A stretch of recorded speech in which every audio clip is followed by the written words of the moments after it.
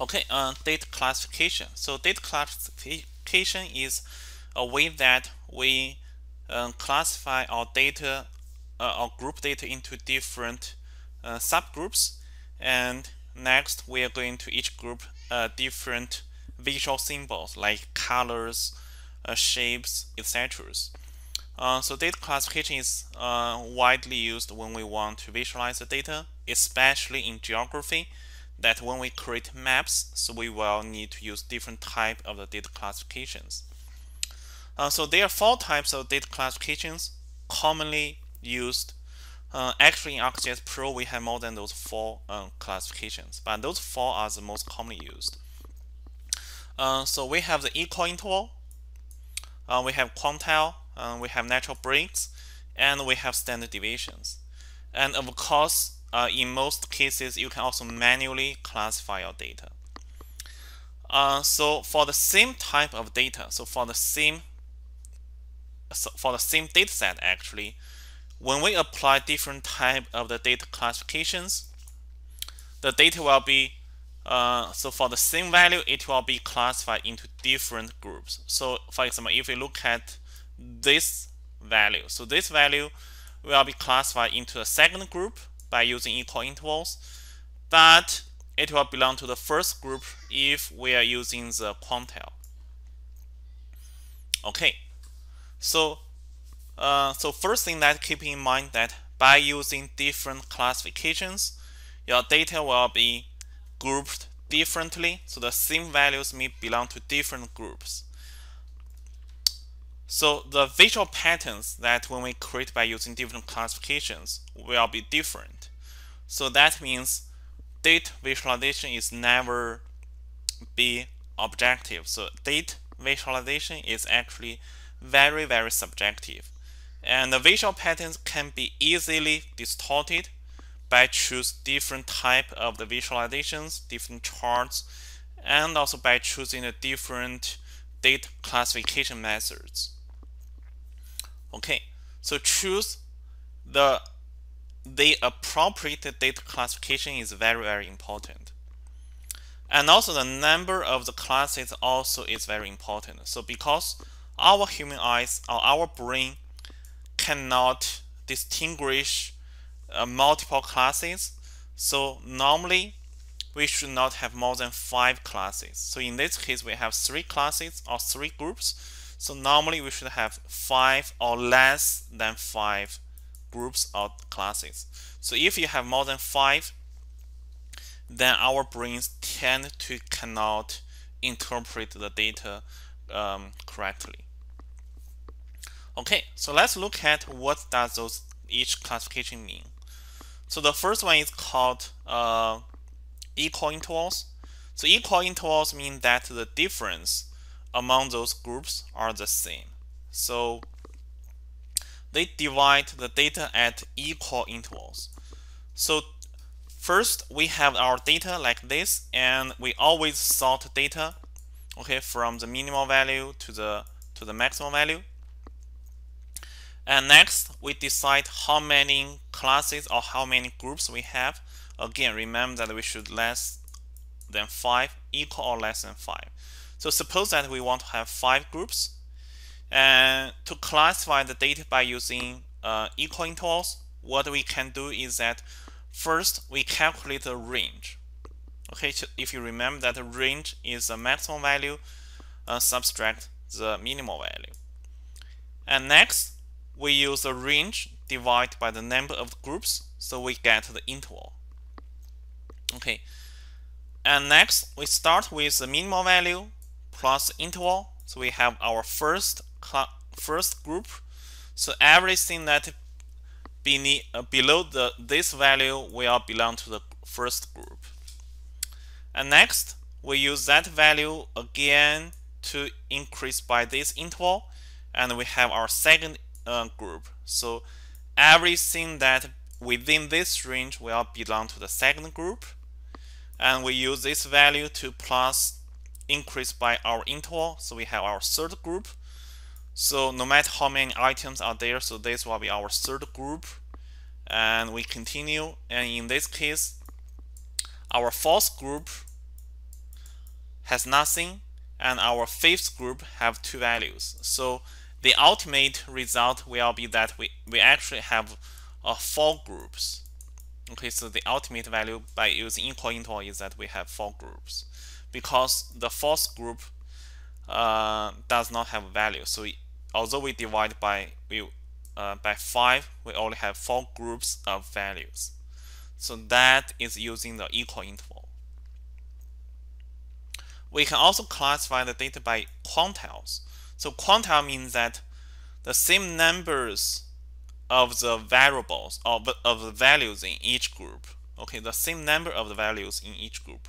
So first, we still sort the data from the minimal to maximal, and we divide the total number of the data items by the number of the groups. So here, if I'm using 4 group as an example, so we have 5 groups as an example, so we have less than 5.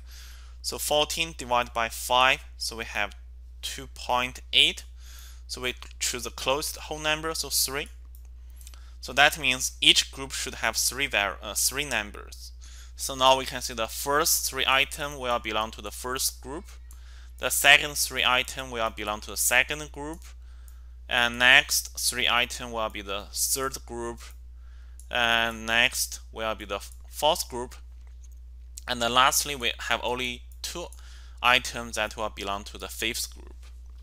Okay, so that is how we can classify the data by using quantile.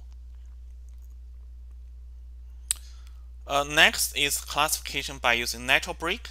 So natural break is a default classification in ArcGIS Pro. So when we create maps or visualizations, so natural break is always automatically selected. And that also has a lot of people that criticize using natural break. So natural break divides the data that we try to find out the biggest jump in that data. Okay, so the mathematical approach of calculating natural breaks is a little bit complicated, but the general rule is that we want to find out the biggest difference. So for example, if we still want to divide that one into 5 groups, so we rank the data, we sort the data, and we find out the first biggest difference, so probably here. So that is the first biggest difference. And next, we are looking at the second biggest difference, probably here.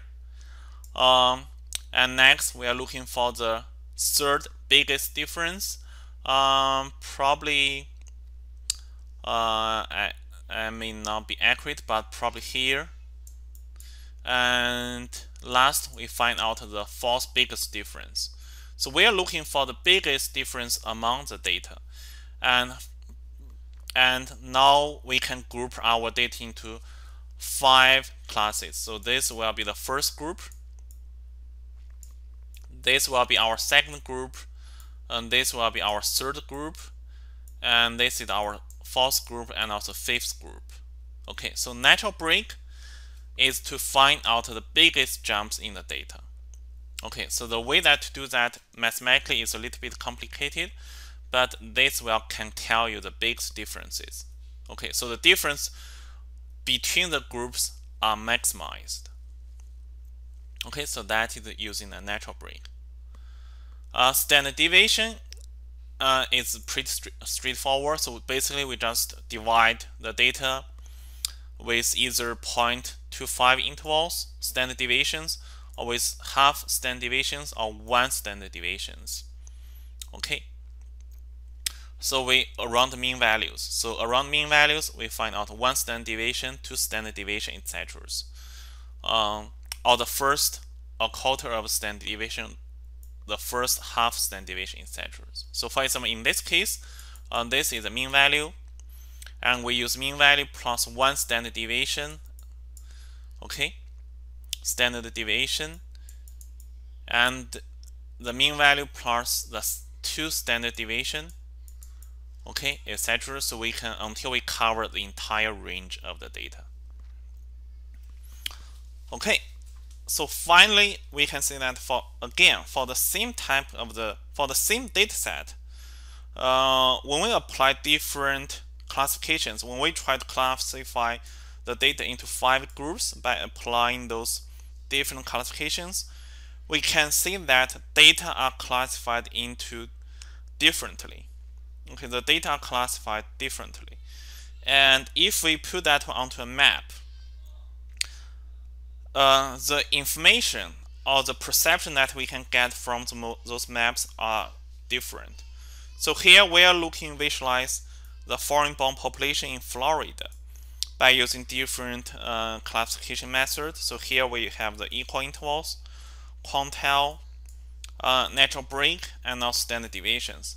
We didn't mention the other two. So if we look at the equal intervals, we can see there is a cluster pattern that we can see here. Okay, and if we look at quantile, we can say, okay, so there are 2 hotspots. And if we look at the standard deviation, so there's 1 hotspot, and the other places look like similar to this location. And also, if we look at the natural break, so that also can tell a different story. Okay, so the question you should always ask yourself is that which type of the data classification you should choose. And unfortunately, there's no one that can fit all the scenarios. So that's really depending on the specific project that you are working with. Okay, and also the specific question that you are trying to explain. So there's no one that can fit all the requirements. So it is really up to you to choose the right. It is only up to you, the creator of the map, that to choose the appropriate classification method.